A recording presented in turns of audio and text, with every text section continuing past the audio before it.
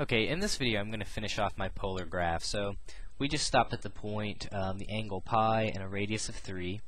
Notice I filled in my graph. I've got 5 pi over 4, 3 pi over 2, this is 7 pi over 4, and then 2 pi.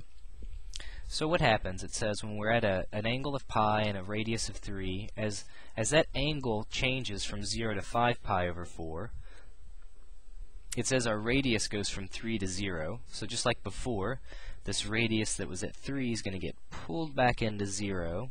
So now it'll be there. From 5 pi over 4 to 3 pi over 2, normally we would have been down in this quadrant down here.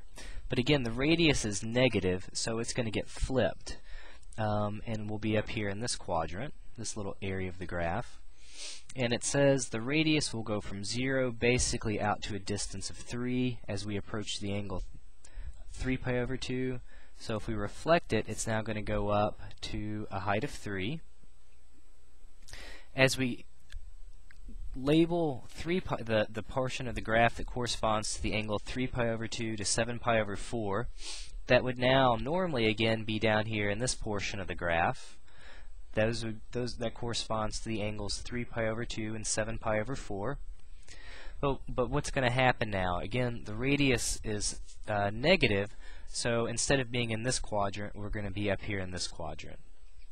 So our radius goes from 3 out to 0 out, so it'll get pulled back in.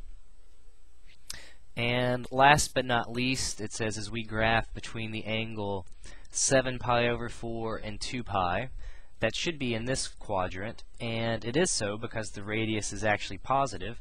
So it says the radius goes from a distance of 0 out to a distance of 3, and there's our nice little graph, a little 4-petal flower.